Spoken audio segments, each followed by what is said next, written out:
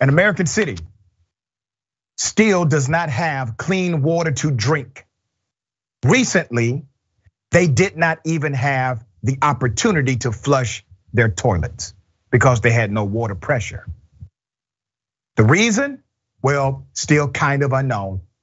We have some idea what created the mess, but no absolute confirmation based on an exhaustive investigation into the private company who was charged with overseeing the water issue in Jackson, Mississippi. Let's put up a picture of the governor of Mississippi full mass. So let me give you some background to what's happening now. Water pressure has now been restored. Whoop-de-doo. They can now turn on their faucet and it will spew out water that can kill them. That's what's happening. At least they can flush their toilets. Here's another dynamic, Governor, that you have not addressed. Let me say this directly to Governor Tate Reeves. Governor Reeves, the public school system in Jackson, they have AC units. Those AC units are powered by water. The schools have had to turn off their AC units because they are just now allowing students back in after the water pressure was restored, but they have had to turn off the air-conditioned units and come up with alternative ways to keep children cool. Because if they don't, the children will be forced to breathe in, toxic, polluted air.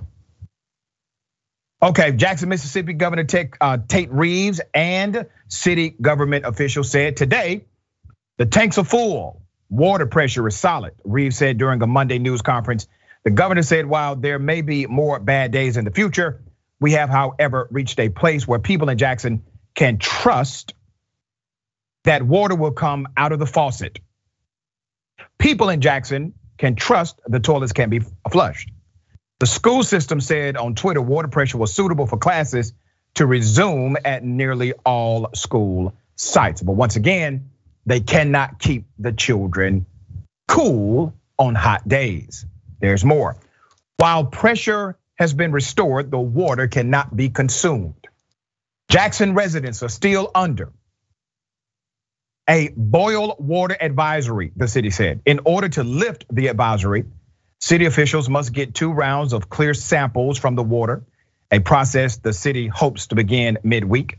Jackson, home of about 150,000+ residents, had been under a boil water advisory since July 30th due to a high level of manganese combined with the use of lime at the O.B. Curtis plant. That's the private company.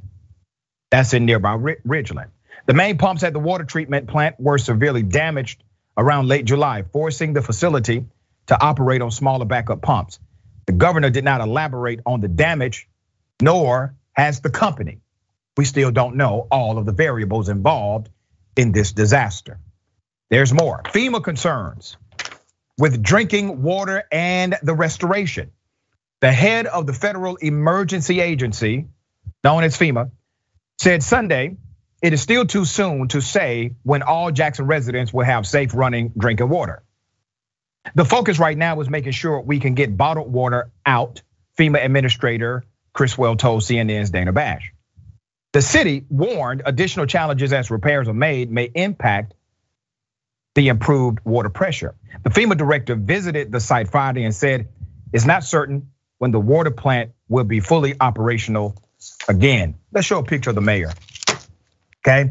Now remember, I told you when I first reported on this story that the mayor, Lumumba, he's a progressive, he leads in front, he's willing to say what is necessary to be said.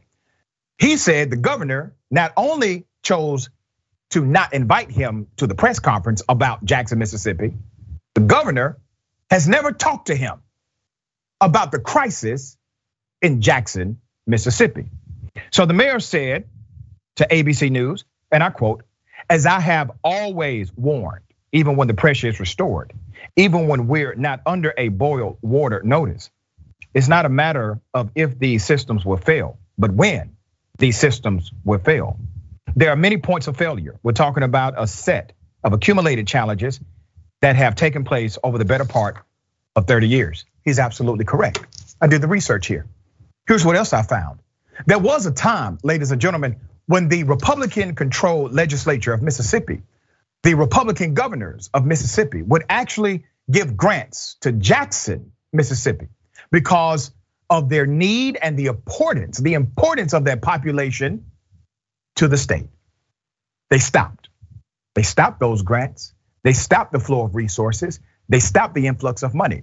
Now, the governor, he wants you to believe he just found out about this maybe 2 weeks ago. As a matter of fact, in his press conference, he talks big and bold about, I was just briefed by my staff and here's what we're going to do. Well, damn it, Governor, I have a clip of you, sir, talking about this in 2021, which means, just as the mayor has indicated, this was something you were well aware of. So let's not play reactionary leadership here. You could have been a proactive leader and done the right thing by the community of Jackson. But Jackson is not your voting base, is it, Governor? 85 to 90% African American, vast majority of individuals there vote Democrat. You get the picture. It was not your priority, but you saw it coming. You talked about it in 2021. So here's what we're doing. Today during my morning radio show, I did a live remote outside of a church in Atlanta, Georgia called West Hunter Baptist Church. Here's some of the pictures from that. We are raising thousands of water bottles to send to Jackson, Mississippi. Last Sunday, I worked with colleges, the AU Center, Spelman, Morris Brown, Morehouse, Clark Atlanta University, to send water to Jackson, Mississippi. For everyone who's watching this news segment, I encourage you to find an opportunity to send water to Jackson, Mississippi. Now, should this be happening? Of course not. Can we talk about the policy breakdowns? Can we wax poetic about what happened here? Of course we can. But our brothers and sisters, fellow American citizens, are struggling right now to just drink water. Jackson, Mississippi. When your house is on fire, nobody needs an arson investigator. You need a person with a fire hose.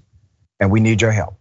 So I encourage you to connect to the people of Jackson and do what you can. All right, A.B., thoughts here.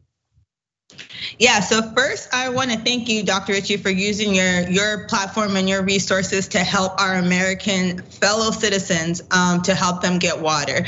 With that, I want to address the governor first. His actions are not only negligent, unprofessional, and derelict of his duties, but they are dangerous for this population of people.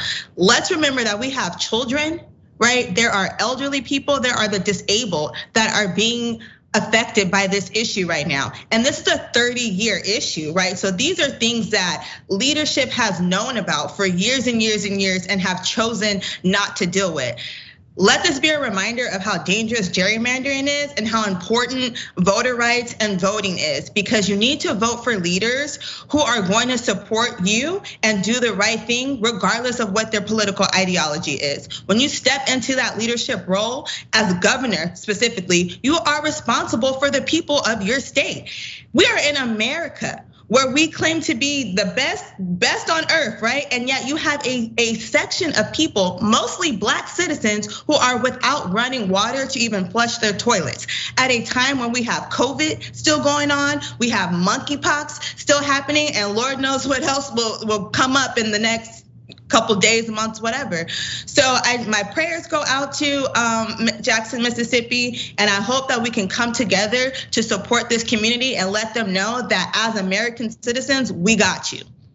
Very well said, and we're going to keep everyone updated on the progress of Jackson, Mississippi, and give you the truth as it comes.